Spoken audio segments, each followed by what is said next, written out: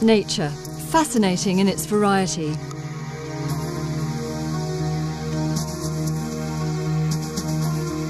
However, plants, animals and human beings would not exist without enzymes.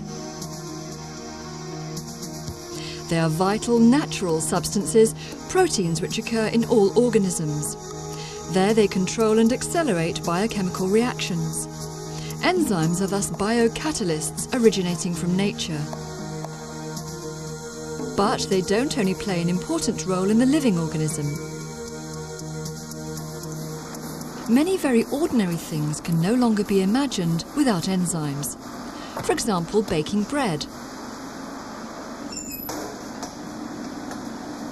Enzymes in flour see to it that the dough actually rises and that the bread gets crispy. And an additional advantage for the consumer is enzymes keep bread fresh for longer. Enzymes are necessary also in the production of cheese and other milk products. They make the milk coagulate and influence the ripening process of all cheese types. Enzymes can also make certain products more digestible for the consumer. One example is people who cannot digest various milk products very well. For those people, special products exist to which enzymes are added. These enzymes support the digestion so that these people don't have to be deprived of milk and yogurt. And who would have thought that a good wine above all becomes so delicious through the work of different enzymes? They give the wine its colour and clarity and develop the aroma during the whole ripening process.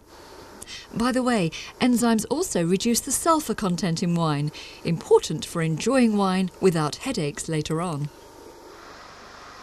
Also, beer brewers use the manifold capacities of enzymes, for example, to have better control over the brewing process and thus achieve a steady, high quality of the beer.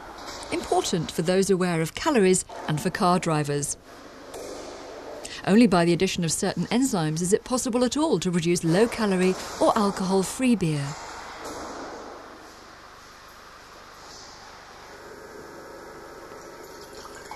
But enzymes don't only improve the quality of numerous foodstuffs. They can do much more and are therefore also applied in completely different fields. For example, in washing powders. By adding enzymes to detergents, the laundry becomes clean at lower temperatures. The colour and fabric of the textile are preserved. Simultaneously, the washing processes at low temperature consume less electricity and thereby save a lot of energy, and that preserves our environment.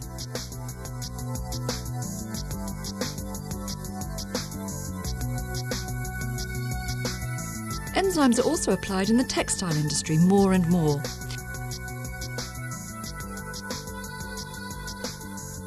Jeans, for example, are treated with enzymes so that they appear stone-washed, a procedure that preserves the fabric of the jeans.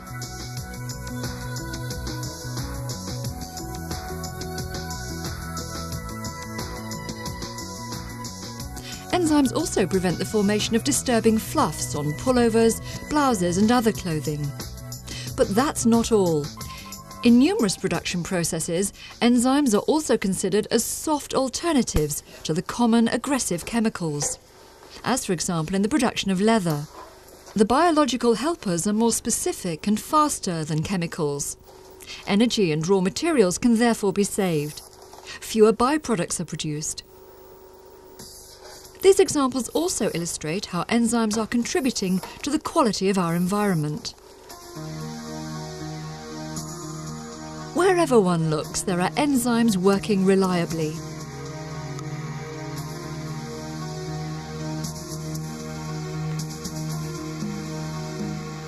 They initiate important processes and accelerate them, irrespective of whether they are used in food, textiles, or other areas of our daily lives. We learned from nature how powerful and versatile enzymes are. The inside of a plant, the active centre of an enzyme. Here, for example, a substrate is split into two molecules. Everywhere in the plant cell, innumerable and rapid biochemical reactions take place driven by enzymes. With the aid of computers, scientists today can learn more about these substances, which have an extremely complicated three-dimensional structure. However, the application of enzymes in the most diverse areas of life is not an invention of the high-tech era. Thousands of years ago, the ancient Egyptians and Sumerians used enzymes, without knowing, however, that they even existed. They discovered the fermentation process and used it for brewing, as well as for the production of bread and cheese. This hasn't changed over the centuries. These are pictures of cheese production as recently as the 60s. However, it was only around the turn of the century that it was discovered that enzymes are responsible for these processes. Since then, they've been applied to many other areas, and use has been made of their immense versatility. However, for a long time it was hardly possible to produce large quantities of enzymes. Also, the processes were very difficult. The enzyme chymosin, for example, which is needed for the production of cheese, had to be obtained from the rennet of calves' stomachs. Nowadays, completely different methods are available for this. Using most modern biotechnological processes, it's possible to safely manufacture the most divergent enzymes in high quantities. That saves natural raw materials and energy, a contribution to preserve our environment. Gene technology plays an important part in this. With this method, it's possible to change microorganisms in such a way that they produce a particular enzyme. Many enzymes which we need and apply today could not otherwise be produced at all, or at least only with difficulty. The use of genetically modified microorganisms in the production of enzymes does not only have economic advantages, but also offers a more environmentally friendly production of these enzymes. Savings of energy as well as effluent and beer waste are enormous. Moreover, we obtain a high safety standard by using genetically modified organisms which are adapted from known, traditionally safe organisms. Safety plays an essential role, not only during the production, but also in the application of enzymes.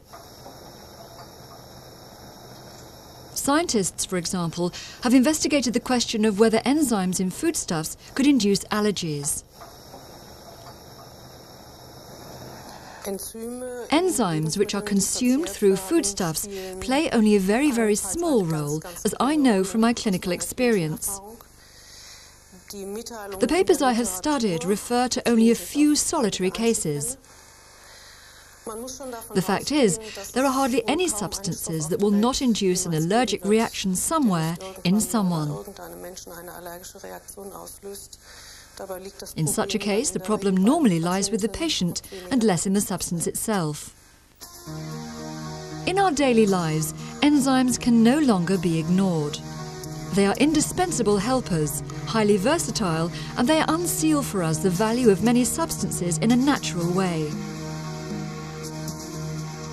They're biodegradable and so return to nature again.